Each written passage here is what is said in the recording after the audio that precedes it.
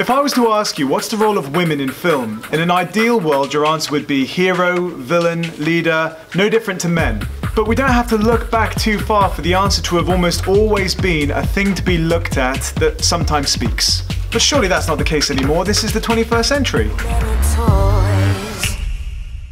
What? In this video, I want to look at Laura Mulvey's male gaze theory and have a think about whether or not it still applies today. Now, to really understand male gaze theory, we need to think about it within the context of when it was written. 1970s Hollywood was a long-established male-driven industry, so you would have male executives who would fund pictures made by male directors who would make films made for a largely male audience. This resulted in overly sexualized representations of women in the media. Take a look at these texts. Why are they wearing so little? Introducing the fabulous Raquel Welch, the sensational star discovery of this or any other year in one... You're on again, Bambi. Chicken Ranch has been recouped in the song and dance, and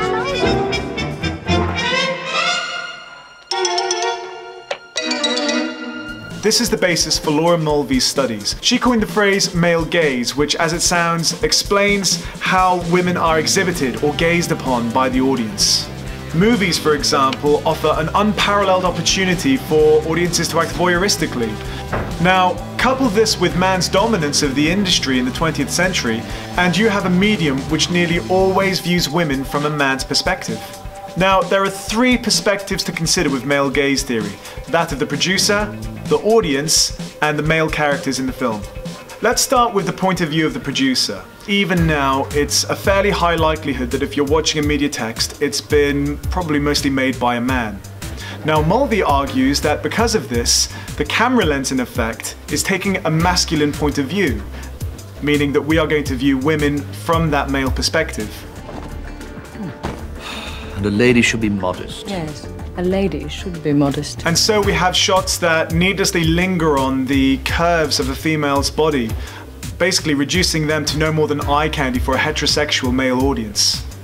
Which brings us to our second gaze, that of the male audience, and the primal desire to just look at the human body. This links to Freud's work on scopophilia and the idea that humans get sexual pleasure from looking at naked bodies. After all, the age-old adage is still true: sex sells. And media producers know this, and they're more than happy to give in to our primal desires if it means box office success. Finally, there's the male gaze of characters within the text.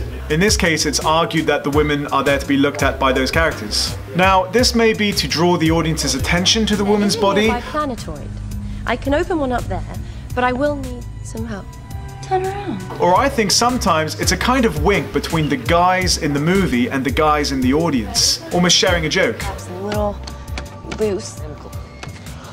Well, you know, I don't really broadcast it. Either way, having the men in the visual driver's seat subliminally puts men in a position of power over the women. And that's the whole point of this, really. In each of these cases, the female form serves men for visual pleasure, be it the filmmaker, the characters, or the audience. Now, you might argue that ultimately this is quite harmless, but consider the implications of having men decide what we do and don't look at. Ultimately, it's going to reinforce a patriarchal society. Which brings me to my question: is it still true today in the 21st century? Certainly there are far more female producers than there have ever been, and it's not difficult to find a strong, unsexualized leading female in a Hollywood blockbuster. These texts offer a far more equal representation of gender, but it's not difficult to find texts where they're still treated as objects. So the key in my mind is going to be finding where these texts are happening and understanding them within their context. So there are a few places, in my opinion, where you can still find a lot of male gaze action going on. And they are video games, comics, and action movies. That ought to do her. Now, I'm not a fan of generalizing in the slightest, but you could argue that traditionally these texts are aimed at a young, testosterone-fueled male audience. Hence, we're seeing women playing a primarily aesthetic role in these texts. Now, I'm not saying this excuses these representations in the slightest, but I think it does go some way to explaining why they're there. As for how dangerous this is, I'm not really sure. On the one hand, you could argue that this is just part of the process of young males learning what it means to be a man in the 21st century. But then again, on the other hand, you could argue that with these texts as their role model, gender equality is still a very, very long way off.